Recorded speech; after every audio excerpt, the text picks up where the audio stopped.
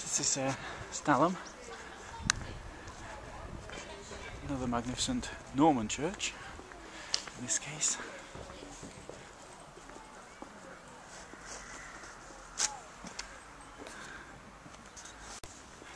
Now if you go somewhere and you don't know anything about it, a good place to start is the church.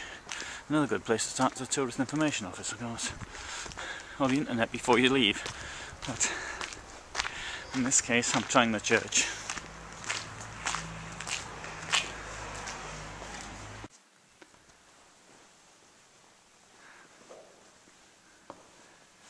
Church in Stalham.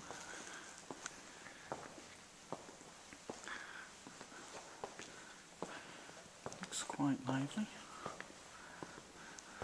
Certainly much more than the one I went to in Beeston.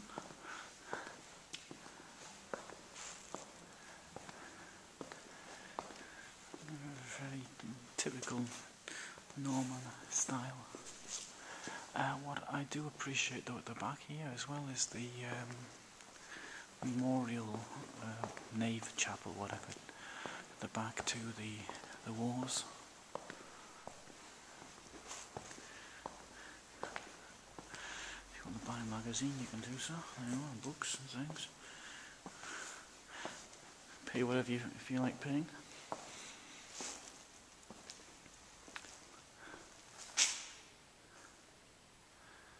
All of honour, also from the First World War. Deaths in the Second World War, including 2 civilians. This is the font, which prior to restoration in 1864 was sunk into the ground.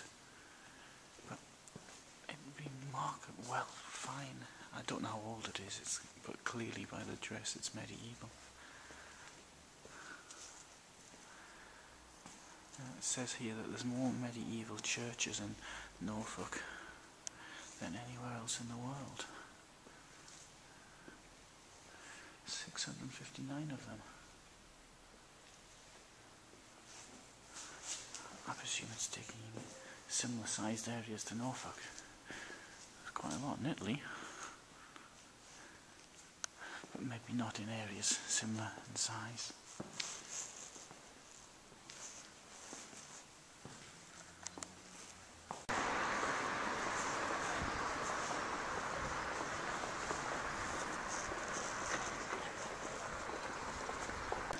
Wonderful name for a pub on the Broads, the Grebe.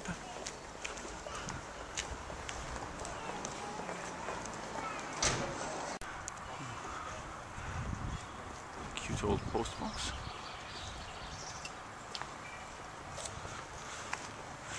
Post office, I should say. The postbox was not that old.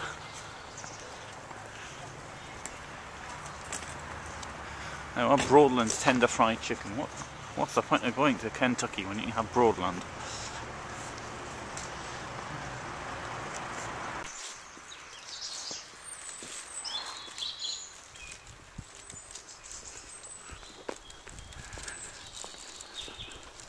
This is for me what the Norfolk Broads is all about, and these cute houses, probably coming up very dark. The remnants of the canals. Remnants is the right word, because in some ways I think the Broads are being formed constantly. The Broads are not natural. They were probably, I don't know, they were probably created from digging of peat for use as fuel.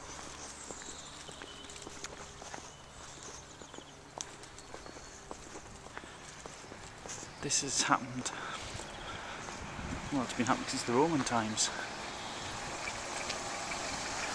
And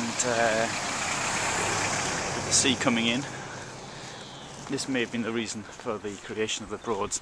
I mean, the amount of fuel that was being used, for example, at Norwich Cathedral, just the cathedral alone, was using 320,000 tonnes, a third of 1,000,000 tonnes of peat per year.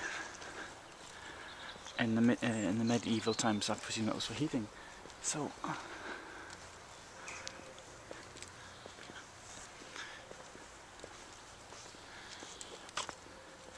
So that is part of how it actually got started.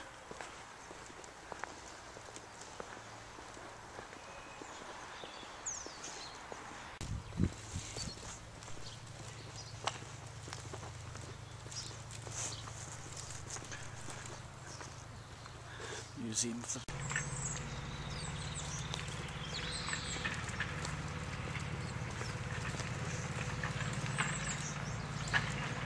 one thing, I can film it and you can see how nice it is, but you can't, the smell, the air, it's got this wonderful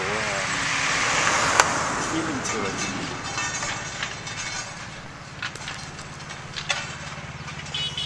Must be from the asphalt, from the roads they're building down there.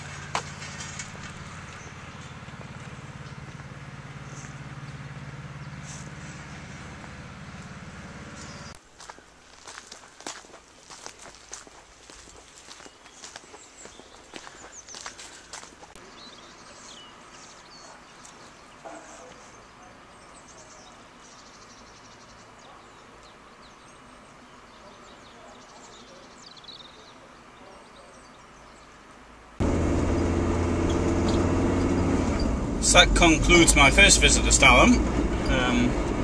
I know that I'll be here again.